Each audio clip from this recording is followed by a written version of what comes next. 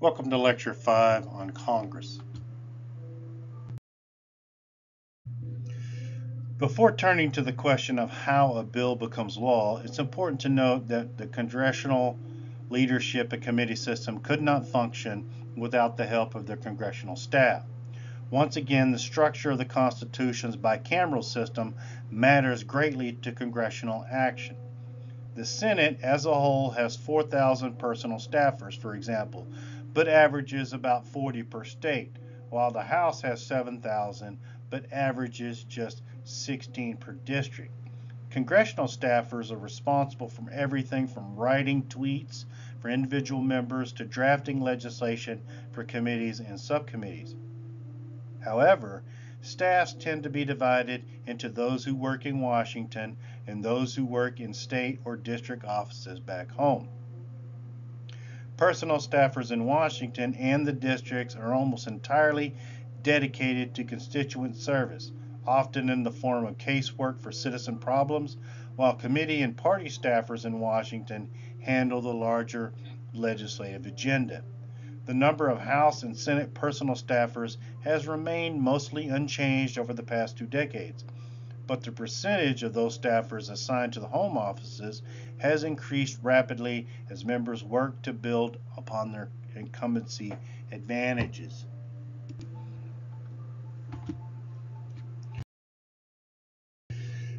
Now, there are other kinds of agencies that assist Congress in interacting with the executive branch. They essentially provide the legislative branch with some resources and expertise in crafting legislation and investigating the executive branch. First, we have the Congressional Research Service, which is essentially Congress's research arm. Then we have the CBO, or Congressional Budget Office, which essentially assesses the economic implications and cost of proposed federal legislation. Then there's the Government Accountability Office, which essentially audits the finances and the administration of all federal agencies and programs.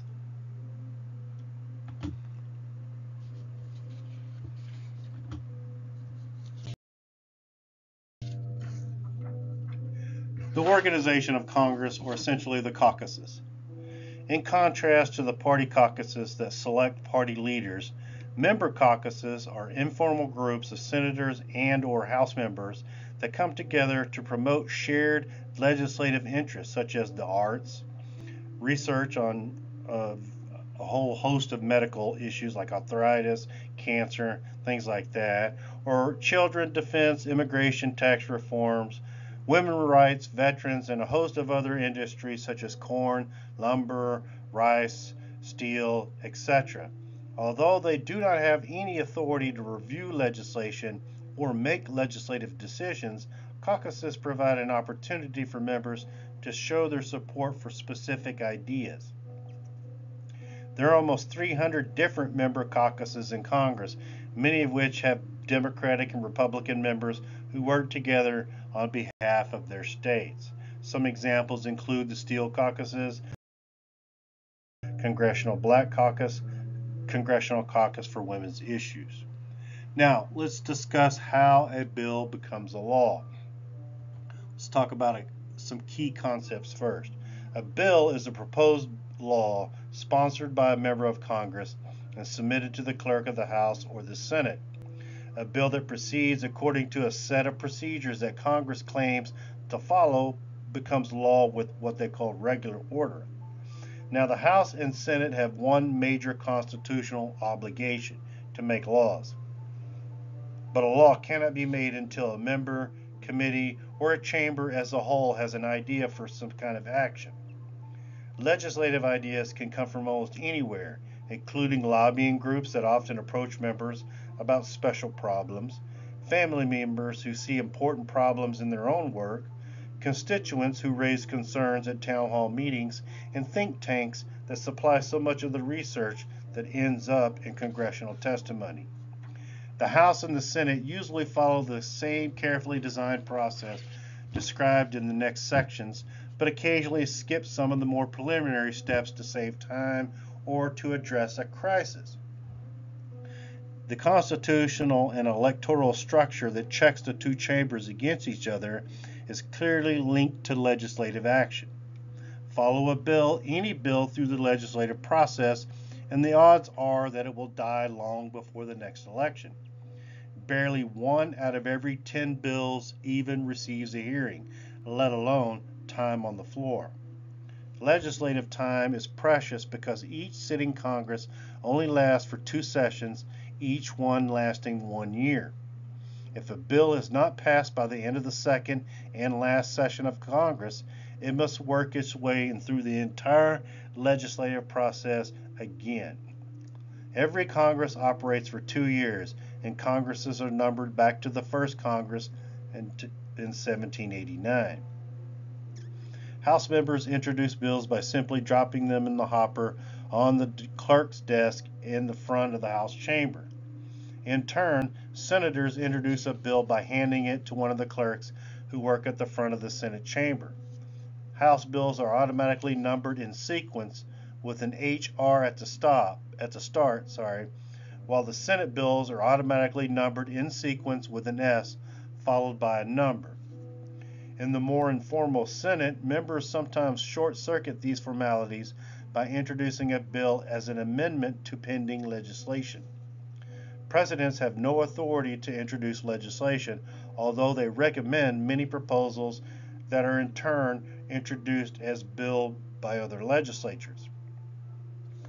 Once a bill has been introduced into either chamber, it is read into the daily congressional record as a formal proposal and referred by the House or Senate parliamentarian to a specific committee. The committee often refers the bill to a specific subcommittee. The House and Senate parliamentarians are career employees of Congress and are not chosen by either of the parties. Generally speaking, the committee assignments generally follow the type of legislation that it is. In other words, if it's a bill on taxation or Social Security, it'll go to the House Ways and Means Committee. If it's a bill about the environment, it'll go to some environmental committee. Most bills go to committee and subcommittees and are never ever seen again. However, at least some are subject to committee or subcommittee hearings and eventual passage. In general, committees pass these proposals down to highly specialized subcommittees where most bills basically die of neglect. For a bill to move forward, hearings are held, the bill is marked up, or any changes that are made are written down, and a majority of the subcommittee must then support the bill. If the subcommittee votes for a bill, its version is sent back up the chain of approval to the full committee for another round of hearings and another round of review. This step is another likely point at which some bills die. Hearings are only held on the most important legislation. Committees and subcommittees only have so much time to review bills and must choose which ones to consider. Most bills die in subcommittee or committee without either a hearing or markup, but the House does allow its members to force a bill to the floor if a majority signs a petition demanding action. Because most members share a strong sense of reciprocity or mutual respect towards other committees, the House discharge petitions are rarely successful. The Senate does not allow discharge petitions, but often allows its members to offer entirely new bills as amendments to pending legislation. Now, once a committee or subcommittee decides to pass a bill, it marks it up or modifies it to basically conform to its idea of the version of the bill. Now, the term markup refers to the pencil marks that members literally make on the final version of the bill before it's typed up.